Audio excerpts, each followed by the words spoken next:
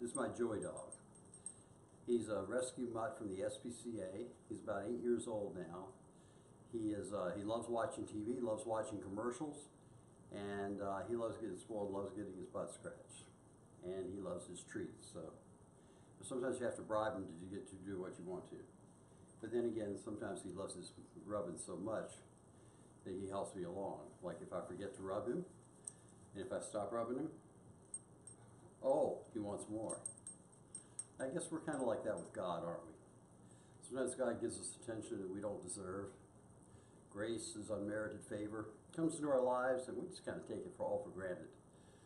And then when it withdraws, then we nudge him a little bit and we want more. But I think God loves us immensely. And I think it's just this grace that keeps us connected.